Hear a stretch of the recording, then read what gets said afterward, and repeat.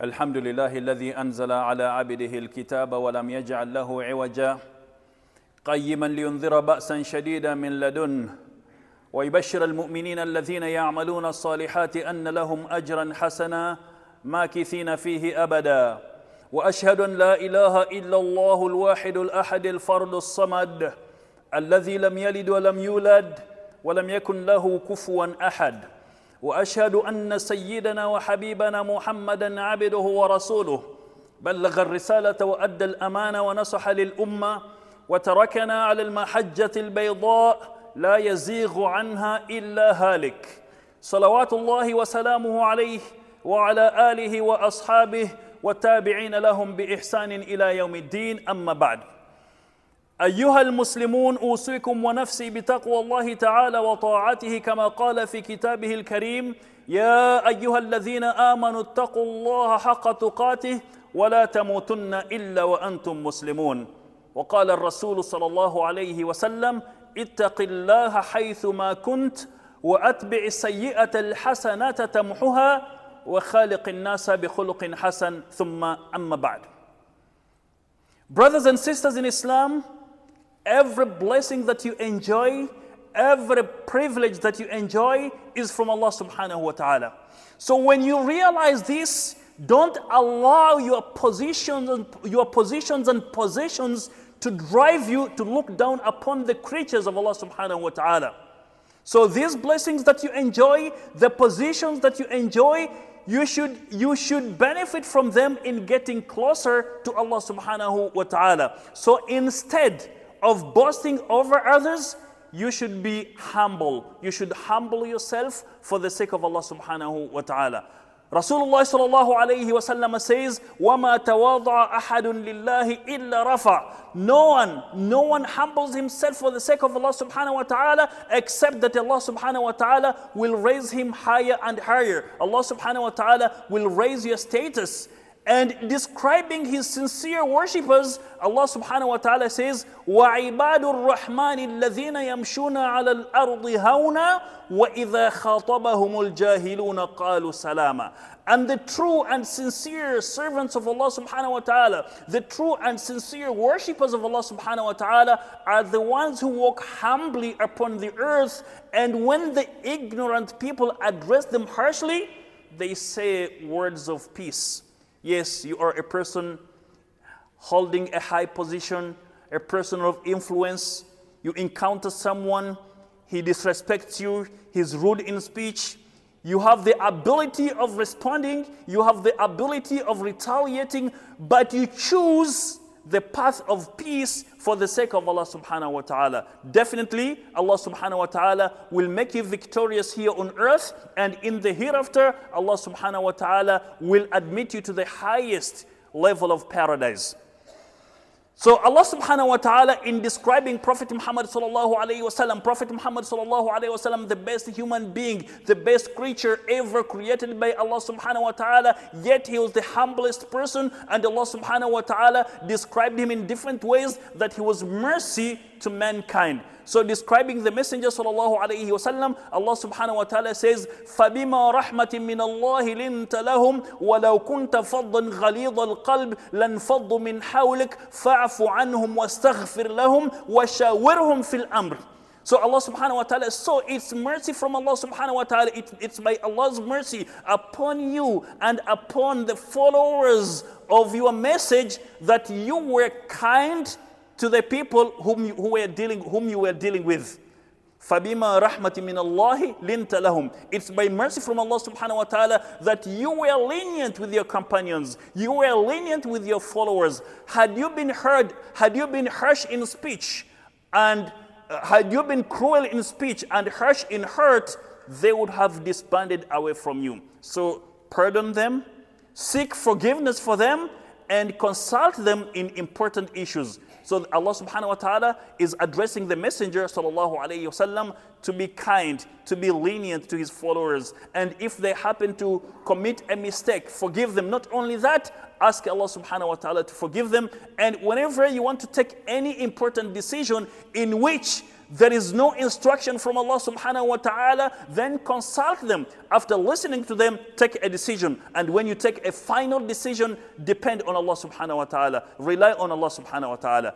This verse is general, in which Allah subhanahu wa ta'ala is addressing the Prophet sallallahu alaihi wasallam to be lenient with his followers, but it was revealed under a special circumstance.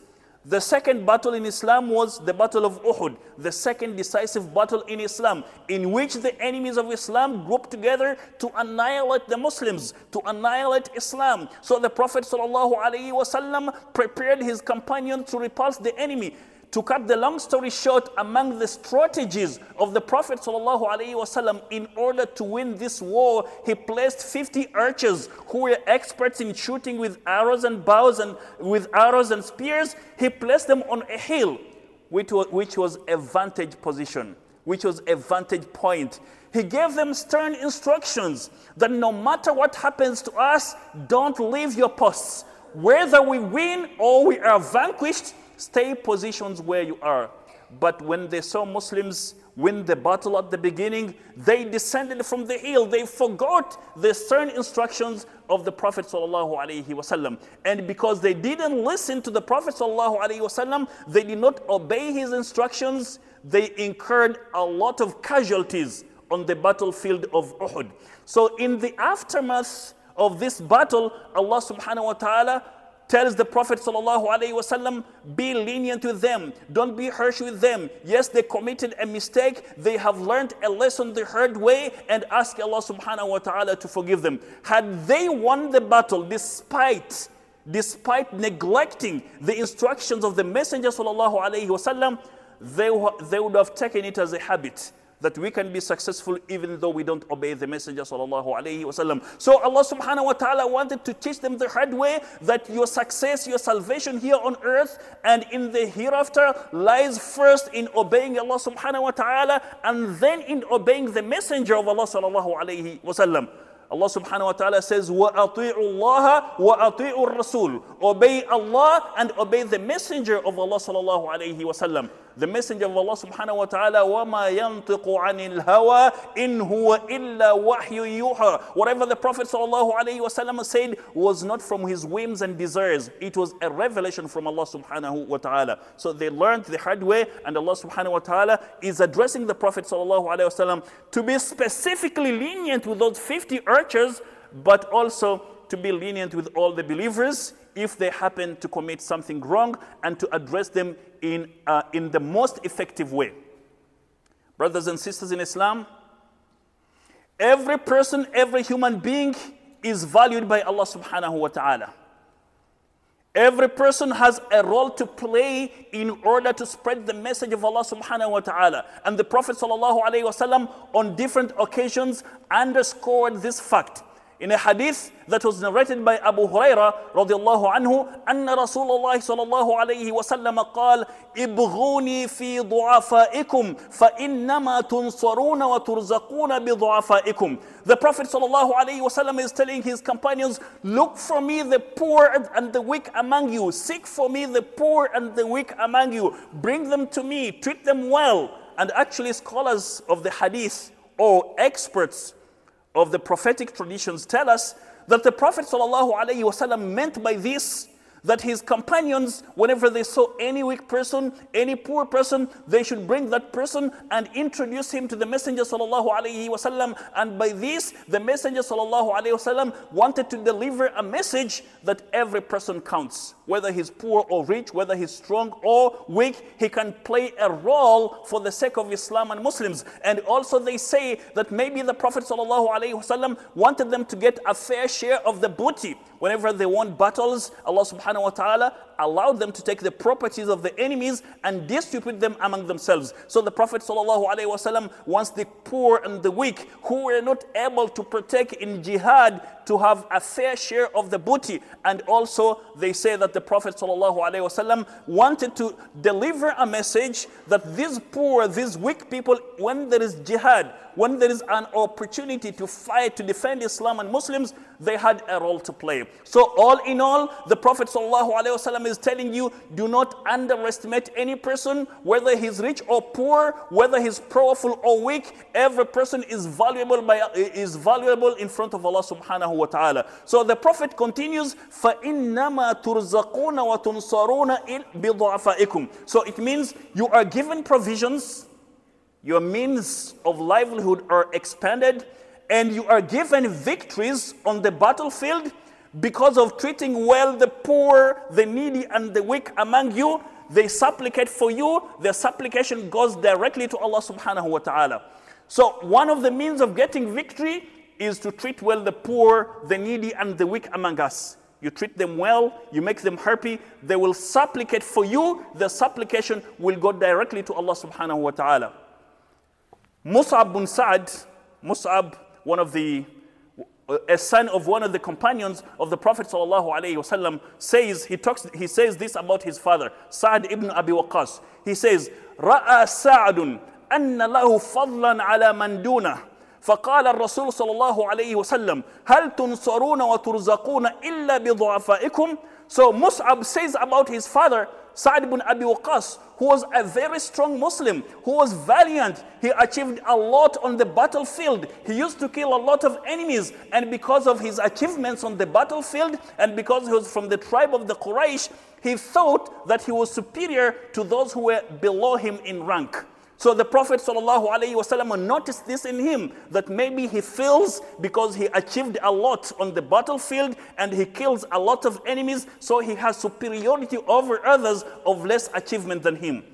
The Prophet ﷺ tells him, هَلْ تُنْصَرُونَ وَتُرْزَقُونَ إِلَّا بِضُعَفَائِكُمْ. So it means you are not given victory on the battlefield, your means of livelihood are not expanded, your sustenance is not expanded except by treating well the poor and the needy and the weak among you. They are happy with you. They supplicate for you. Their supplication goes directly to Allah subhanahu wa ta'ala. Allah listens to them, and then Allah subhanahu wa ta'ala grants you victory. So you cannot underestimate the poor. You cannot underestimate the needy. The Prophet sallallahu alaihi wasallam is cautioning you. Never ever think you are better than them. They are nothing to you. Because of treating them well, you will be successful here on earth and in the hereafter, and Allah subhanahu wa ta'ala will reward you abundantly.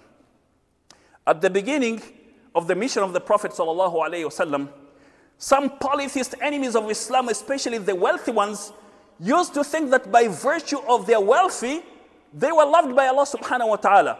And they would taunt the poor Muslims that we are still better than you. We are richer than you. We have influence more than you. Even if we die today, we will be in a better position than you.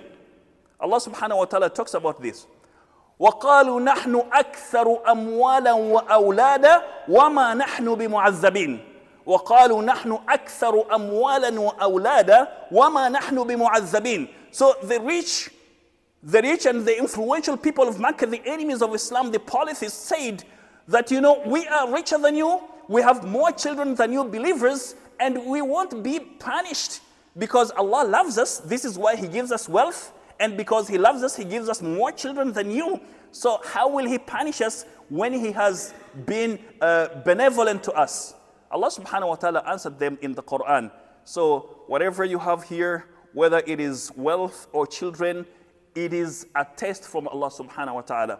If you use it to seek the pleasure of Allah subhanahu wa ta'ala, then Allah subhanahu wa ta'ala will bless you here on earth. And if you don't, Allah will give you a respite.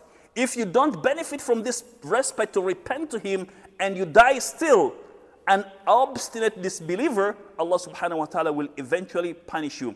So unfortunately, even today, some rich people who claim to be Muslims, they still think that because he's rich, he's better than the poor, the needy, and because of his wealth, Allah loves him, and he can do whatever he wants unabated. So this is a lesson for them.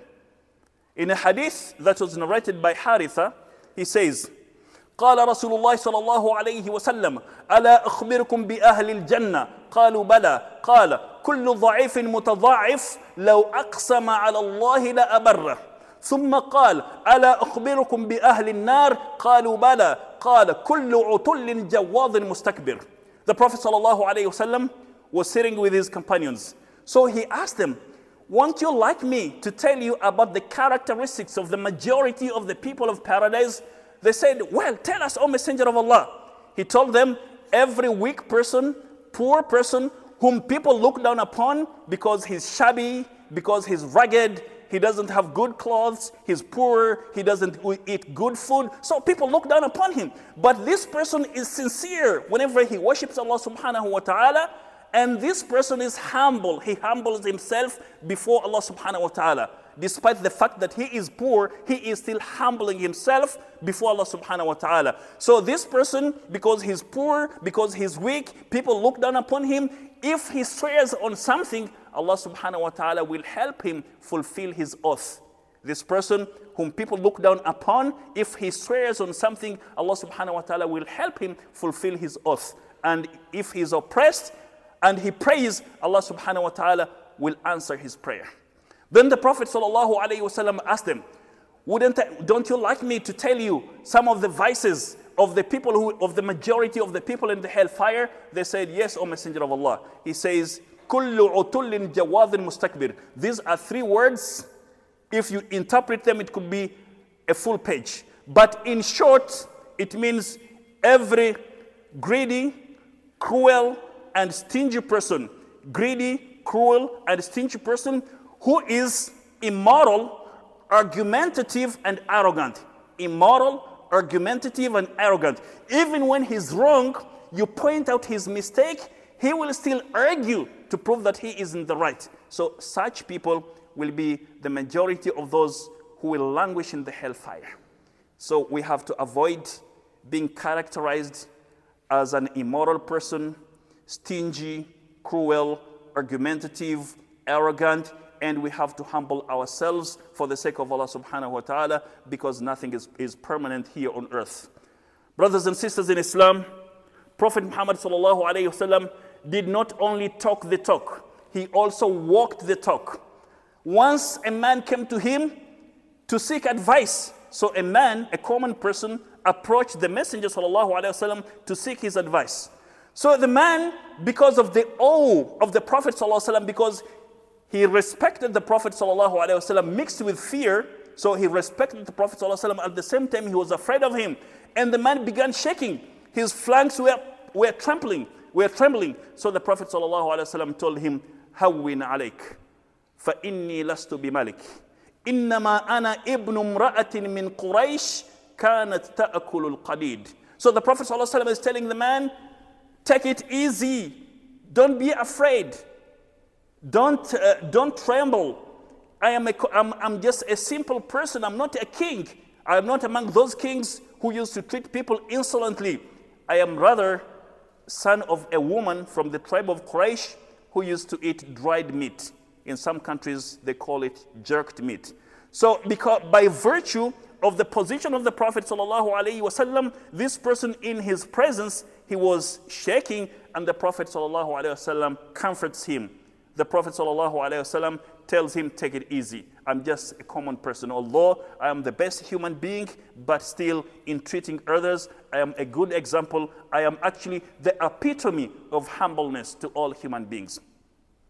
Brothers and sisters in Islam, Anas bin Malik, who served the Prophet ﷺ for 10 years, and he testifies that in all those 10 years, the Prophet ﷺ never yelled at him, never shouted at him. Even when Anas had done something wrong, the Prophet ﷺ would not shout at him. So Anas bin Malik narrates that the Prophet ﷺ used to have a she-camel that was never surpassed in a race. When there was a camel race, the camel of the Prophet ﷺ called Al-Adba, it would always win. So the camel of the Prophet ﷺ was never surpassed by any camel. The she-camel of the Prophet ﷺ was never surpassed by any camel in a race. So once a Bedouin came from nowhere on a young camel below the age of 6, and he started he started racing with the camel of the Messenger ﷺ. So this camel of the Bedouin won the race. The companions of the Messenger sallallahu alaihi wasallam, they were upset. How come this man comes from nowhere and his camel outpaces the camel of the Prophet sallallahu alaihi wasallam, which is famous as the fastest camel? They were not happy. They were angry. Noticing this, the Prophet sallallahu alaihi wasallam told them, "Haqqun ala Allahi an la yartafi'a shay'un min ad-dunya illa wada'a." حق على الله أن لا يرتفع شيء من الدنيا إلا وضع. It is Allah's law that nothing will rise higher and higher on earth except that Allah subhanahu wa ta'ala will bring it down.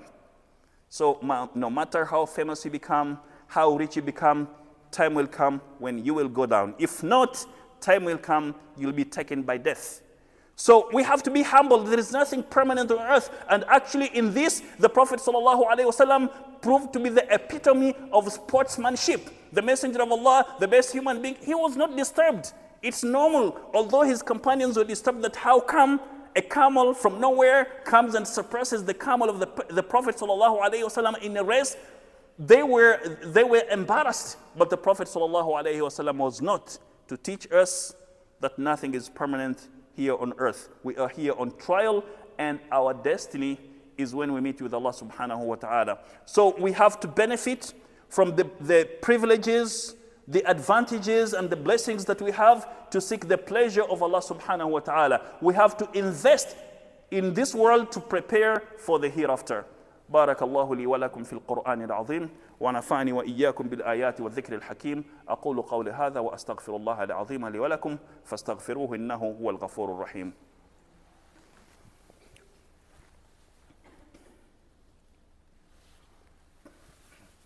الحمد لله الذي هدانا لهذا وما كنا لنهتدي لولا أن هدانا الله وأشهد أن لا إله إلا الله وحده لا شريك له وأشهد أن سيدنا وحبيبنا محمدا عبده ورسوله. Brothers and sisters in Islam, historians tell us that the Prophet ﷺ, whenever anyone had a problem and approached him, there was no any intricate protocol to follow. The Prophet ﷺ, no matter who the person was, he would go and solve the problem of that person, and he was doing so to seek the pleasure of Allah subhanahu wa ta'ala, and he was doing so to show us an example on being humble. So we have to be humble ourselves for the sake of Allah subhanahu wa ta'ala, and Allah subhanahu wa ta'ala will raise our status, and Allah subhanahu wa ta'ala will benefit us in different ways. وَصَلُّوا وَسَلِّمُوا عَلَى مَنْ أُمِرْتُمْ بِالصَّلَاةِ وَالسَّلَامِ عَلَيْهِ عموما بقوله تعالى إن الله وملائكته يصلون على النبي يا أيها الذين آمنوا صلوا عليه وسلموا تسليما اللهم صل على محمد وعلى آل محمد كما صليت على إبراهيم وعلى آل إبراهيم وبارك على محمد وعلى آل محمد كما باركت على إبراهيم وعلى آل إبراهيم إنك حميد مجيد وارض اللهم عن الأربعة الخلفاء الراشدين أبي بكر وعمر وعثمان وعلي وعن سائر أصحاب رسول الله صلى الله عليه وسلم أجمعين اللهم أعز الإسلام والمسلمين وأذل الشرك والمشركين ودمر أعداءك أعداء الدين اللهم ربنا ورب كل شيء فالق الحب والنوى ومنزل التوراة والإنجيل والفرقان نعوذ بك من شر كل شيء أنت آخذ بناصيته يا أرحم الراحمين اللهم انصر المجاهدين في كل مكان اللهم انصر المستضعفين في كل مكان اللهم أعلي كلمتك يا أرحم الراحمين اللهم انصر عبادك المستضعفين اللهم اجعل هذا البلد آمنا مطمئنا رخاء سخاء وسائر بلاد المسلمين عباد الله إن الله يأمر بالعدل والإحسان وإيتاء ذي القربى وينهى عن الفحشاء والمنكر والبغي يعظكم لعلكم تذكرون فاذكروا الله العظيم يذكركم واشكروه على نعمه يزدكم ولذكر الله أكبر والله يعلم ما تصنعون أقم الصلاة